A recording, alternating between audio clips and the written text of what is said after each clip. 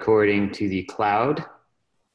Welcome everyone to the monthly OTSC meeting. We've got a special guest today, and BHS, if you wouldn't mind doing introductions, let's kick it off. Sure, yeah. So Loic and I have been communicating over email for the last couple of weeks or so. He reached out to ask some questions around combining distributed traces a la OpenTracing and Dapper, Zipkin, that sort of thing, with kernel tracing information. And we met up in Copenhagen at the KubeCon thing a couple of, I guess last week, and had a bunch of great conversations there. So I invited him to present here.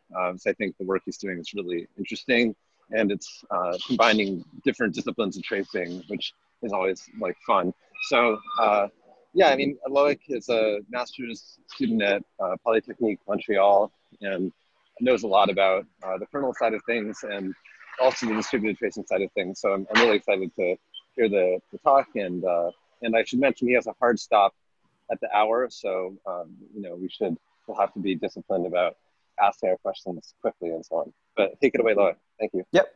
Well, thanks, Ben, for the introduction. I think you said it all. So today I'm going to discuss how we can combine different kinds of tracing. I think now is the time for having kind of hybrid approaches if we want to understand the performance and the behavior of our systems better. So I'm going to have a special focus on kernel tracing today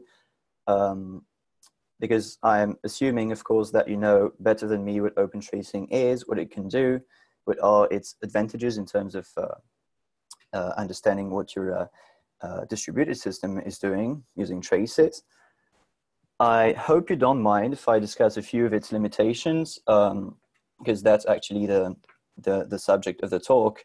And I'm also going to assume that you don't know a lot about kernel tracing, so I'm going to start with a short introduction about what it really is. Okay, so you can think of it as the parallel word of tracing, because if I'm telling you that I'm doing tracing, probably all of you are going to consider that I'm doing something that is related to OpenTracing, but it's actually a bit different. So kernel tracing is actually an efficient solution if you want to analyze how your systems behave. It's not entirely new, okay? We have different traces for Linux available, so probably some of you are familiar with ftrace or even eBPF or systemtap. In my lab, we're focusing on developing LTTNG, which is probably the most efficient in terms of kernel tracing. And the main focuses of kernel tracing are the high precisions of the events. This is actually one of the first things that you can see in comparison with OpenTracing. OpenTracing focuses much more on the causality between the events rather than the precision of the timestamps. But as for kernel tracing goes, we want to infer the causality of the events afterwards, okay, during analysis time, which is why we need that high precision for the timestamps. There's also a big focus on the overhead, okay? We don't want to have a big overhead when we collect all these events from the kernel. So the very reason why we don't want to do that is because if we want to reproduce some tricky bugs, then we don't want to have the system behaving differently because we're tracing. This is called the observer problem in physics, but it's actually the same kind of things in computer science here. And there's also a focus on the fact that we can do offline analysis using the trace that we just collected, okay? So if I'm taking you through the common workflow of kernel tracing, the first thing that people are going to do is that they insert static trace point into the kernel. Okay, so that's been done. We have a lot of trace points already available. We can also do that in user space applications, but my focus today is on kernel tracing. Then we choose what trace points we want to activate at runtime. So we use our preferred tracer to say I'm going to collect all the sketch switches, all the system calls, entry and exits, or the interruptions. Okay. And then the traces collect the events. So each time your kernel hits one of the trace points that are selected, it's going to emit an event, and these events are written either into a file or then they can be sent over the network too. And then these trace files can be analyzed by specialized analysis tools. So Trace Compass is one of them. And these tools actually take these events and create nice views so that you can understand what goes on in your system. Okay, so that was for the facts. Now, I'd like to analyze what I call a tricky bug with you so that you can see what kernel tracing can do in terms of debugging applications or understanding what goes on in your systems. So here's the situation. Okay, so I'm going to demonstrate all that in a moment, but I prefer to explain it first. We have 3 processes. Okay, 2 of them are running on the same CPU, low prior 1 and high prior 1. Okay, so you can see the priorities on the left, by the way. We have a third process that is scheduled on CPU 0, high prior 0. There is a shared resource that both low prior 1 and high prior 0 want to lock. And you have the control flow on the left. So low prior 1 starts first. Okay, then high prior 1 starts, which means that low prior 1 gets preempted because it has lower priority. And then high prior 0 gets scheduled in, and at this moment it requests the lock. Okay, and the question is, what happens next? Okay, is high prior 0 able to take the resource that is currently held by low prior 1? Second situation is roughly the same. Okay, but in this case, high prior 0 has a lower priority than high prior 1. Okay, so we want to know what happens next. And if we want to understand that, we can think that what's going to happen is that high prior 1 can get the shared resource back, okay, because it has higher priority than low prior 1, which currently holds the resource. Okay, so logically, it should be able to get the resource back. So let's find out. Okay, there's nothing more important than practice. So we have this little example that's been coded. So trust me, it works just like I told you, but if you don't trust me, I can obviously publish the code for that. So I hope all of you can see the terminal. You can increase if you want. If someone can't see, you can just shout. I try to adjust. Okay, no shouting. So it's been freshly rebuilt. Then I've got a bunch of lines here to initiate the tracing session, which means basically, like I told you, I need to activate the events that are going to be interesting to the analysis. So basically, I'm taking all the kernel events. And then what I did is that I started tracing, I executed my little program, and I stopped the tracing right after that. Okay, so you can see all that happening. And if I change directory to the parent one, I can see that here I have a directory that is called scat_trace, and that actually hosts the file that were written by the tracer.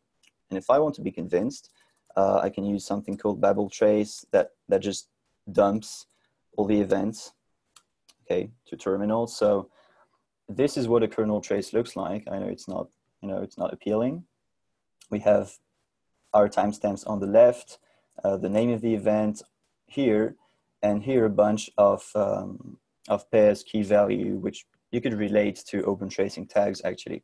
Okay, so I know, for example, that each of the events happen on a specific CPU, and I have the identifier of that CPU. Okay, so what I did, if I show you the code, so my main function, what it does, almost everything is commented except for these 2 runs. So the first thing that I ran was the first example that I showed you. Okay, the one where the process high prior 0 has higher priority than the other processes, all of the other processes. And then the other case where high prior 0 has higher priority than low prior 1, but lower priority than high prior 1. Okay, so this has been run. But if I want to understand what goes on, I'm not going to use babeltrace, okay, because it's just a dump of the events, what I'm going to use is a trace analyzer. So here is Trace Compass. I already loaded the trace into it, run the analysis. It just takes a few seconds. You can see that here I have what is called a control flow view. It looks very much to what you can find in OpenTracing traces, you know, with spans being just the states of the different processes that you have in the tree on the left side, okay? And here, what I'm highlighting here is the first execution that I showed you, okay? So back to the slides, it corresponds to that execution, that first situation, where I have high prio 0 with higher priority than the two other processes, okay?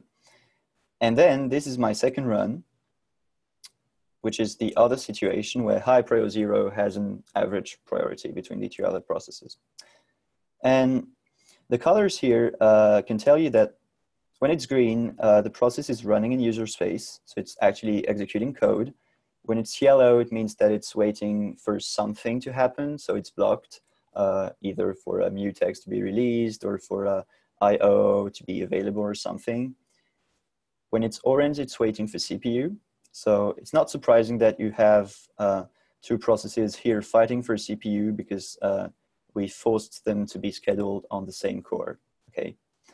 And if we zoom in, we can understand even more what happens at this critical moment. This is where things get really interesting. Okay, so here, as I said, we have low prio 1 executing first, and then high prio 1 starts. And when it starts, obviously it preempts the process. So I have to go back a bit.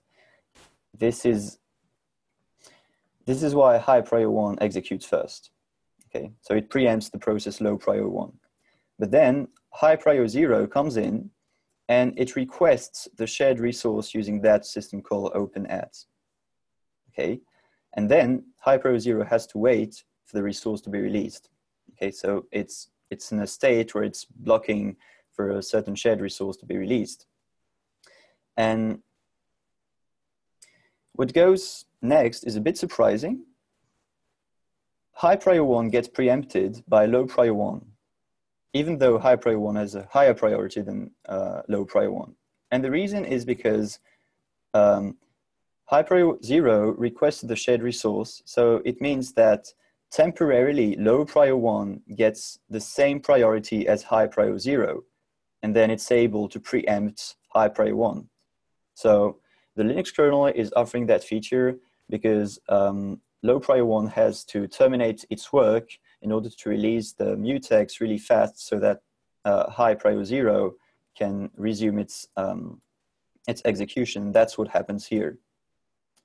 Low prio 0 releases the mutex, and then high prio 0 resumes execution. Okay, so this is what we expected. Because high prio 0 comes in, the shared resource has to be given back to high prio 0. So high prio 1 gets preempted, low prio 1 terminates its execution, and everything is fine. However, this is not what happens here. This is the second execution. Okay. So I have to zoom in here. By the way, the backend is decoupled from the UI, which means that the analysis can be run from basically anywhere, and you can use any kind of UI to analyze the traces. We have that backend available for everyone. So here we have the same thing. High prio 0 tries to get the shared resource, okay? So it makes that system call, and then it blocks. But this time, high prio 1 doesn't get preempted by low prio 1, because low prio 1 temporarily gets the same priority as high prio 0, but that priority is not sufficient to preempt high prio 1. So we are in a situation where the process high prio 1, which has higher priority than low prio 1, has to wait after low prio 1 to release the shared resource, okay?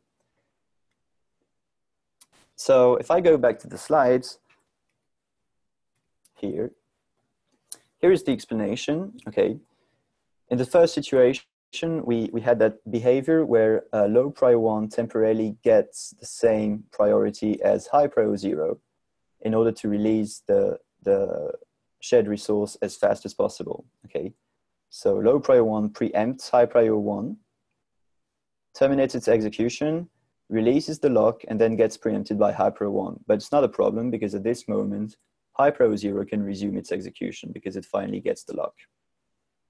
In the second situation, high prior 0 has not sufficient priority so as to preempt high prior 1.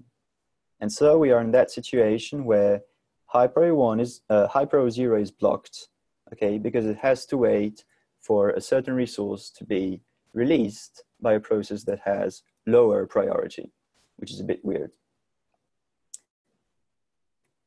So we have two distinct behavior, but we thought that we just should have one. And this is actually a big advantage of kernel tracing. It's that you can just run tracing, see how your application behaves, and then you can deduce things that you could not deduce otherwise, because you know, sometimes the behavior of your application doesn't mean the expectations. So what can we do with that? Back to my project.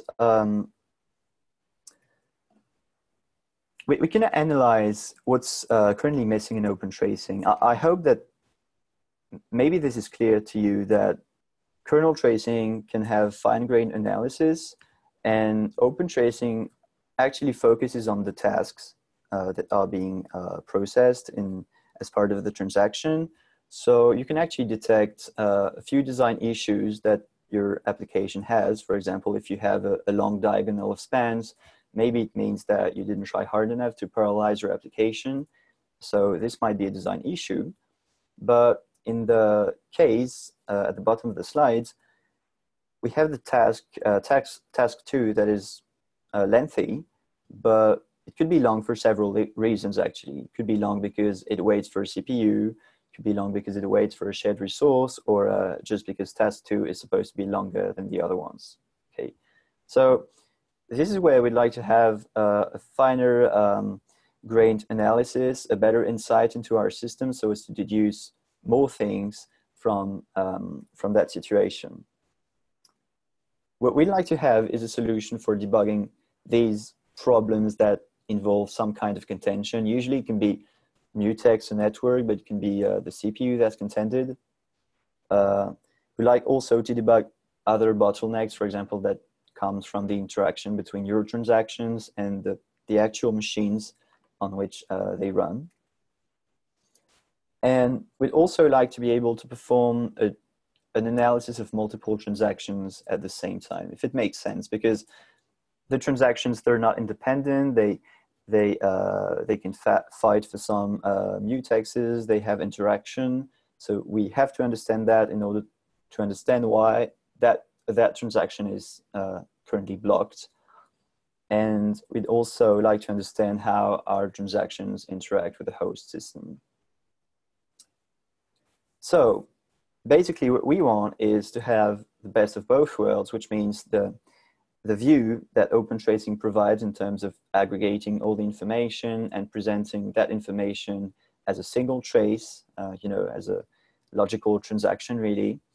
And we like to just add a single layer that comes from kernel analysis, so as to tell us basically your task is actually very I/O intensive. Maybe you should investigate in that direction, or maybe you'd like to have an analysis that tells you, well, task 2 is super long, but it actually executes in user space for just 10% of the time because of a certain mutex contention.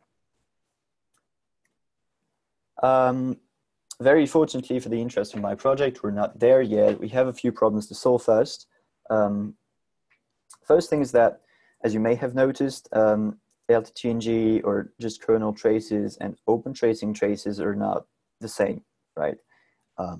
OpenTracing focuses on tasks represented by spans, whereas LTTNG traces focus on events, which means that we have to recreate a lot of the causality between the events during the analysis. Another thing is that kernel tracing is actually able to understand, you know, how your threads get preempted and to describe everything as being part of threads. But OpenTracing focuses much more on tasks, and tasks can be executed not on threads, but on things like Go routines, which is another kind of abstraction. So we have to take that into account as well. We also have to find a way to synchronize the traces, because OpenTracing has not the same precision as LTTNG, because it's focused on causality. There's not that need for precision, so we need to synchronize the traces so as to make joint analysis afterwards.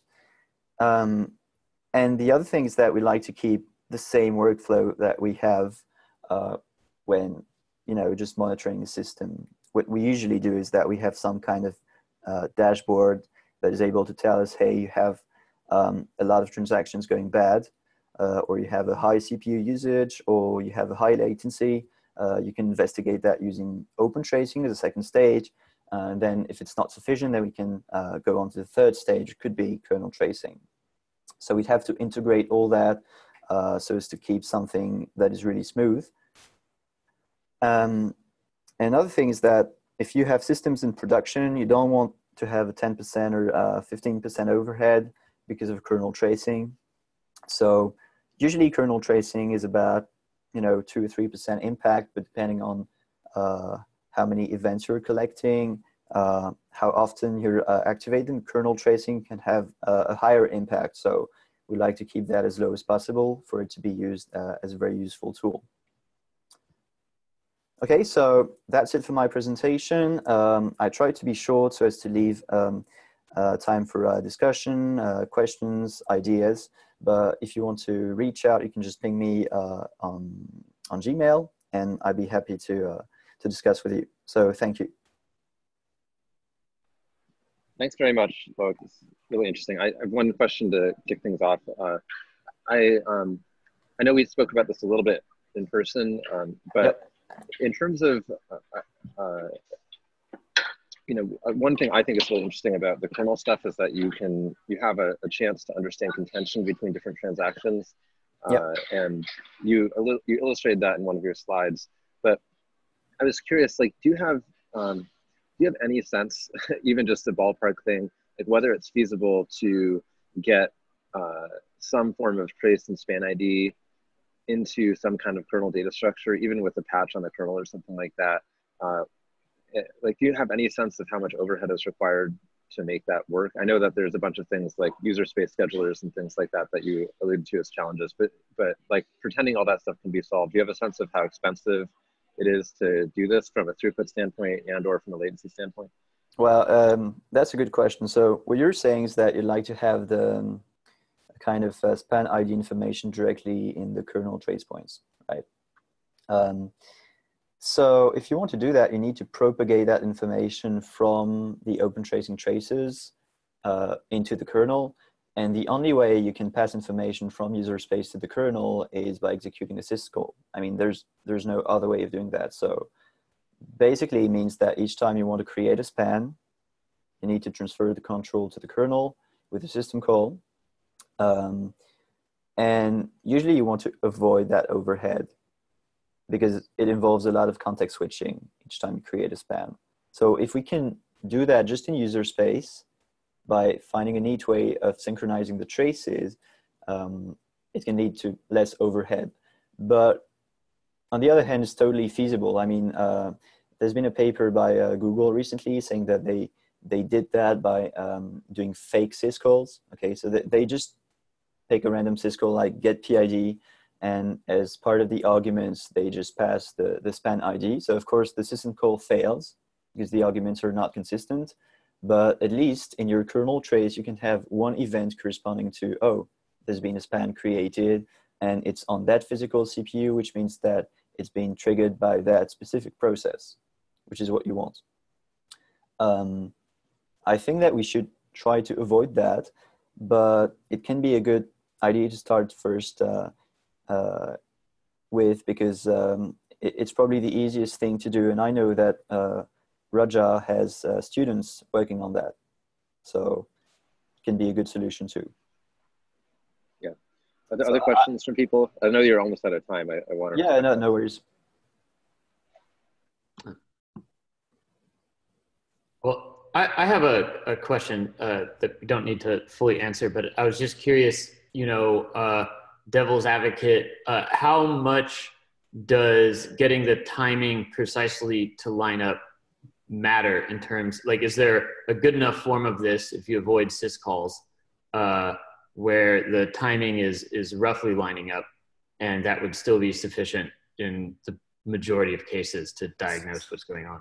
So you mean you'd like to have a lineup that is created during the analysis, okay, between open tracing and kernel traces? That's what you mean? Yes. Like okay. if in your open tracing, say your scope manager, that's the part of open tracing that knows when contexts are being switched around.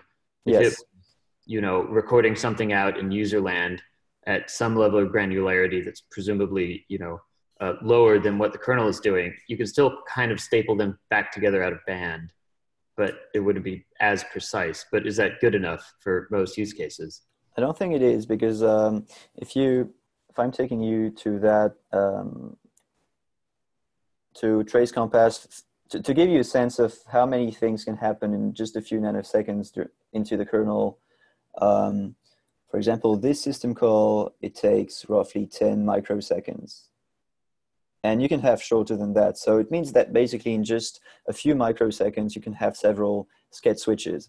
So if your open tracing trace tells you that span has been created at that timestamp, which is precisely the millisecond, and then you have the kernel trace, you're not going to be able to say precisely that span was created while that process was running on CPU.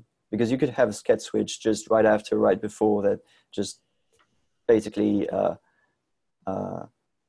makes your analysis not valid. So I think we should have some kind of explicit synchronization between the traces. So as Ben said, we could do that through the kernel, but it can also be done instrumenting open tracing traces using other kind of traces like LTTNG. So this is something that I did just for trying. I instrumented Jaeger so as to have information in LTTNG traces about when a span is created and when a span is stopped, actually.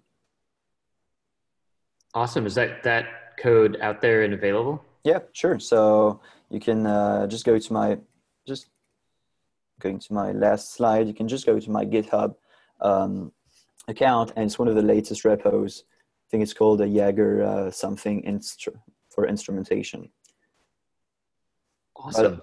But I can probably, if you send me an email, I can tell you how to run it, because I just did it during the KubeCon, and obviously I did not try hard enough having a proper README to tell you how to use it. Great.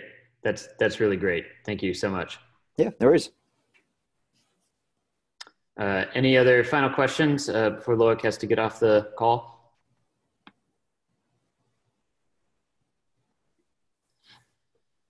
All right, sounds good. Thank you so much for your time. Well, thank you very much for your time too. And if anyone has a question after that, you can just reach me through email, and I'd be happy to help you. Awesome. Okay. Have a nice one. Bye.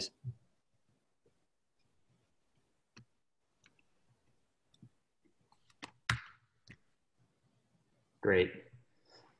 Well, that was awesome.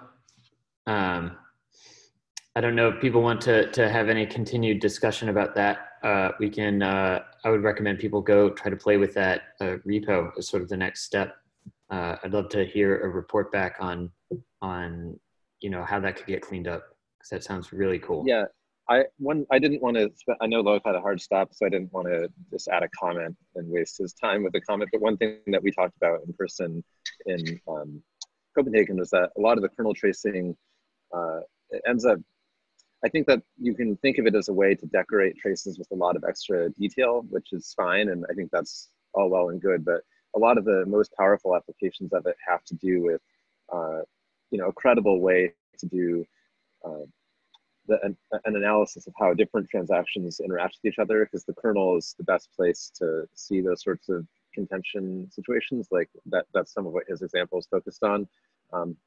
So I think that in my mind, part of the power of that stuff, and this is not an open tracing comment, just a general tracing comment, is about using the kernel as a way to understand interactions between transactions without having to do any kind of special instrumentation in the source code. And if you could find a way to make that cheap so that you could see that these two different transactions depend on the same file descriptor, mutex, or whatever, that's really profound. I mean, an incredibly powerful thing. And I have no idea about the actual fact overhead of doing that. But if that's the only thing you did and you didn't record anything else, I think that alone would be a really powerful thing. Yeah.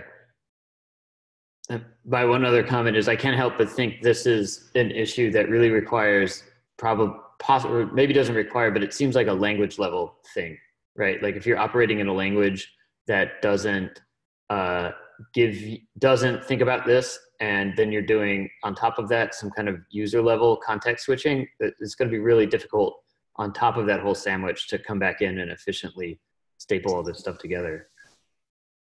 Still possible though. With the Go runtime, you can know when the Go routines get switched, but yeah, more trickier than when with just like plain thread language. Yeah, and Go is like a good one. The execution tracer coming in Go 1.11 looks very interesting, and I wonder how much that could assist with this sort of thing. Yeah, I just took a look at his repo, and I think he did it mostly in C with Go bindings back to C, mostly because that's what his tracing library is in. But yeah. Yeah. I have to say, I appreciated that he was talking about open tracing, but I don't really think of this as an open tracing project. I mean, to do this properly right now, you kind of need to hard code some understanding of in-memory representations of things. Like, you know, even if we decide to add a bunch of accessors to span context or something like that, like you're going to have to get pretty down and dirty to make this stuff work, you know? So yeah. That's why his repo is called Jaeger, et cetera, which I think is totally fine. But this is I mean, I don't know what other people think, but I don't really see this as being an open tracing project. I think this is a tracing project. I don't think of it as something that benefits from like a shared instrumentation library as much as you know, like I think you need to understand in-memory representations and things like that. Yeah, it seems like making it work with open tracing is the easy part, provided you can make it work, period. Exactly.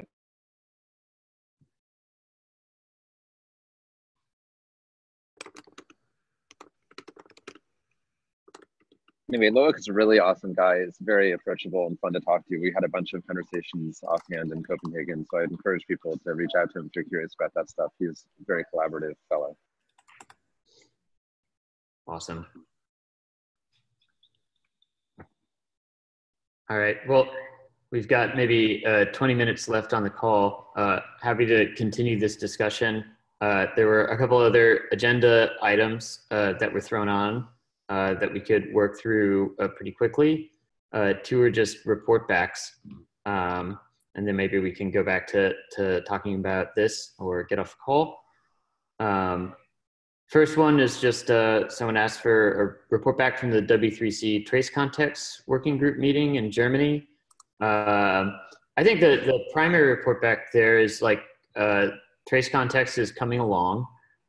There's really two parts of it that are in flight. The part that is hopefully getting to a sort of V1, like a testable V1, not a final V1, is the sort of propagation headers, specifically a trace parent and trace state, which is everything you would need to glue multiple different tracing systems together and be able to correlate them so that you could propagate a trace from one tracing system into another, and then on the back end, hopefully be able to export data from one of those systems into the other so you can get a complete trace. There wasn't any discussion of the sort of baggage header, which is called correlation context. But there was a bit of a nascent discussion around what I'm calling trace data, which is, okay, fine, let's say we go ahead and do this work, and now we're able to staple these traces together in terms of the correct span IDs and trace IDs and things like that. But if we're going to do all that work, presumably you're now going to have to export data from one of these systems into another one. And when you do that, you're back to a sort of end-to-end problem of all these different tracing systems have different data export formats. So that's an issue that it would be nice to massage over and go from end-to-end to one-to-one.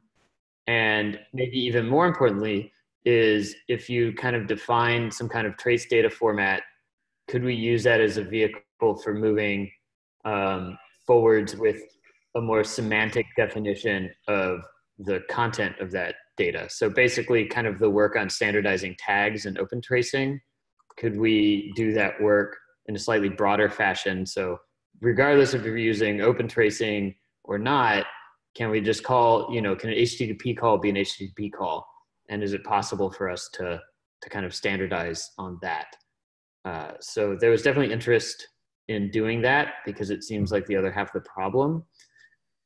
There's the main takeaway there was to sort of do a review of existing trace data formats and do a compare and contrast of what's currently out there to see if there's some easy subset that emerges from that and use that as maybe a basis for going forwards.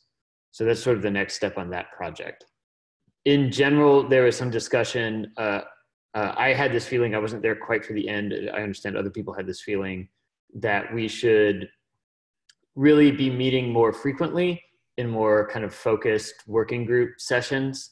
This was called the Trace Context Working Group, but really it was a more kind of general distributed tracing meeting. And would it be better if we just had more frequent meetings that were focused on solving specific problems in trace context so that we could get that over the finish line?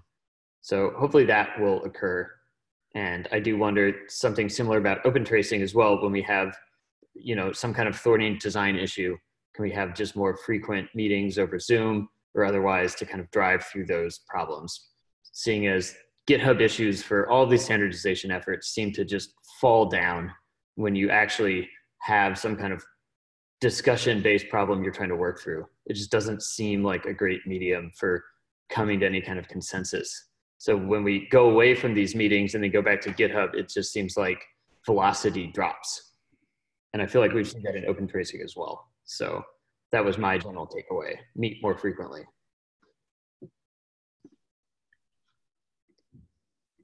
Any questions about the trace context stuff? Not everyone may be familiar with that. We should ask that first. So there was a meeting at KubeCon for the cloud events working group. It's related to the serverless working group at the CNCF. And they're also thinking about implementing some sort of context. And it's very, very similar to the trace context, right? And I think they might also join the W3C or at least ask them to take a look at this spec and see if there's something there they need and which is not there. And so okay.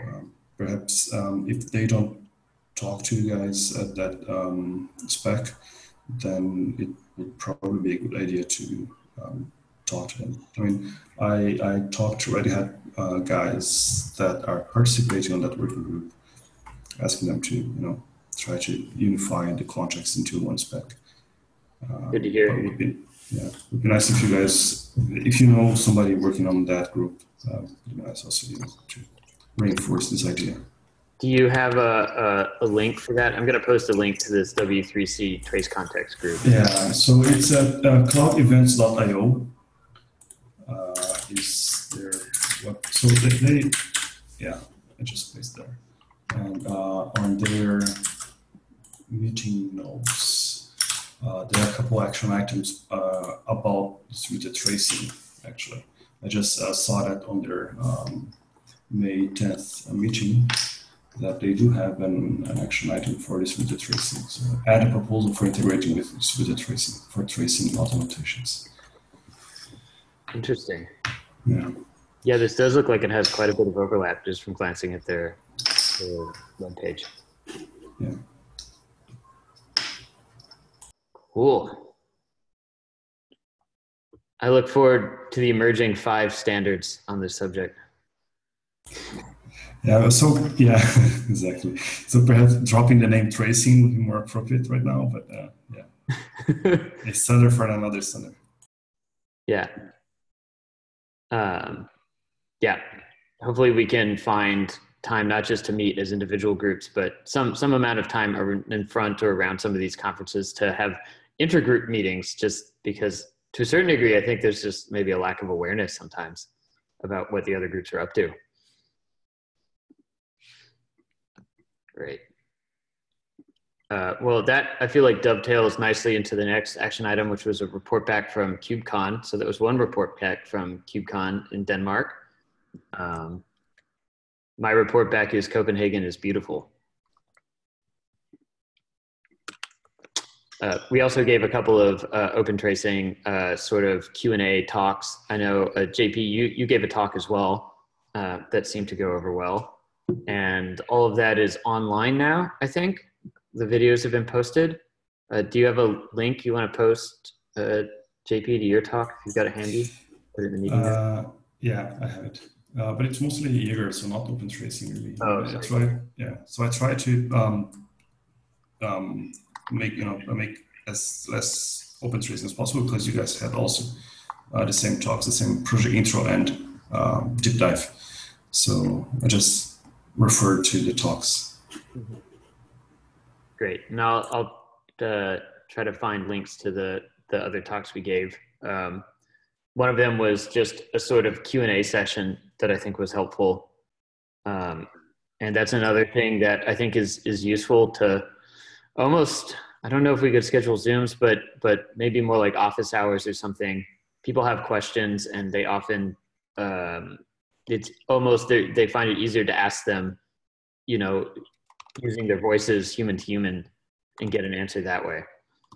So providing more space for people to be able to ask questions and have like Q&A sessions might be helpful for the project. In Node.js, we did this sort of office hours thing at a certain inflection point where there was a big influx of new users. And that was kind of helpful. Just letting people know when they could log into Gitter and a Zoom meeting, and people, core members of the project, would just be available to answer questions. Might be a good action item for us to start soon. So let me know if you're interested in that.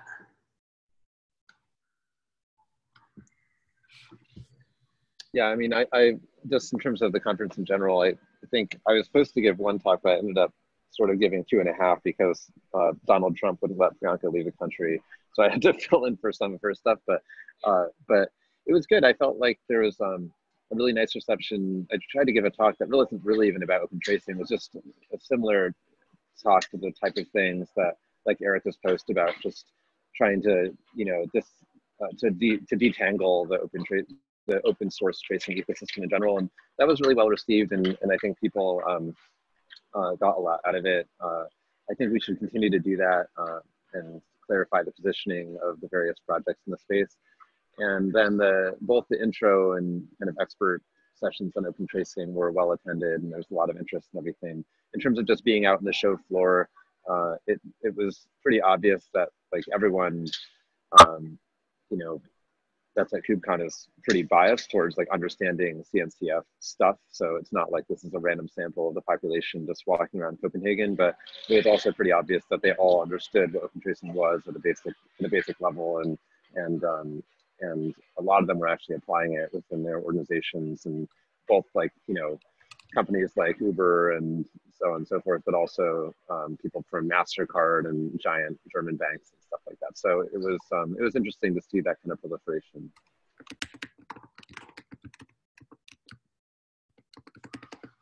Yeah. Great. Any other KubeCon related business? Not really, although I did think that for the next one of these, that we have people talking at, I don't know how to accomplish this. We had these salons before, and then they gave us like these half-an-hour slots. Like I really would have preferred to have had the thing that you ran. It was like basically a Q&A with a a quick 15-minute presentation ahead of time. Like I would have preferred to have done like a really long Q&A, you know, like it would have been great to have the 1 hour Q&A or something like that. I wonder if we can make that happen. Because I felt like that Q&A session was maybe more valuable than any of the presentations, because the questions that were coming from the audience were, you know, very good, and it just felt more interesting to me. So I'd like to try and get the CNCF people to give us that sort of situation. I don't really care what they call it, but I think that would be valuable. Yeah, I'm a firm believer in unconferences, you know, where the people who show up for it get to define what gets talked about, is really immensely powerful for people in terms of getting their questions answered. But yeah, that's for us to bother the CNCF about. We also sometimes try to run workshops there, and I wonder if like we should focus more on these like Q&A sessions, because the workshops really do seem to conflict with the kind of, you know, thing these conferences tend to want to provide space for and time for. Not to mention conference Wi-Fi and, you know, tutorials are bad combo.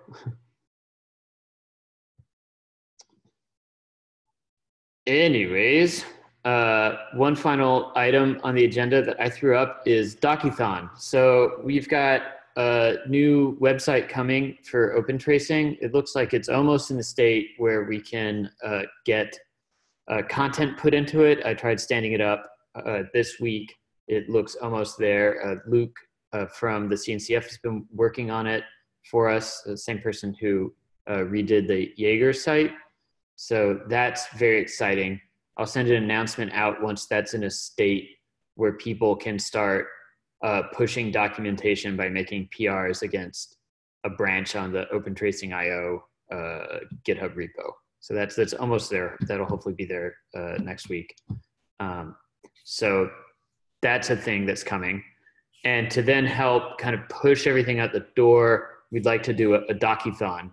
So a poll is going to go out today around potential times for having this. So be on the lookout for that. But we're thinking in the month of June, we'll do this.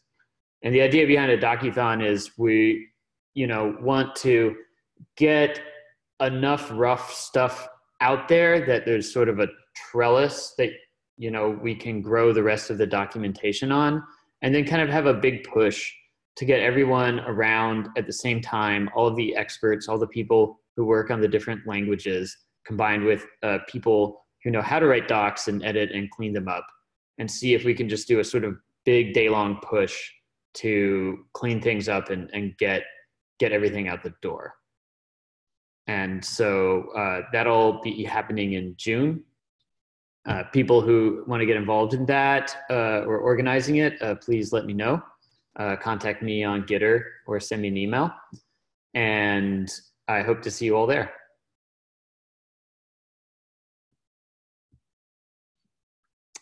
And that is everything that we have on our agenda. So I'd like to open the floor to any questions, comments, bike sheds people like to go over. We've got a couple minutes left.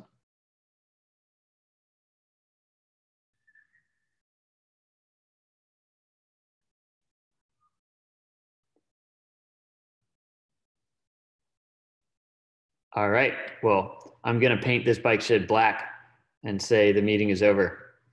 Great seeing you all. Thanks, everyone. Thank you.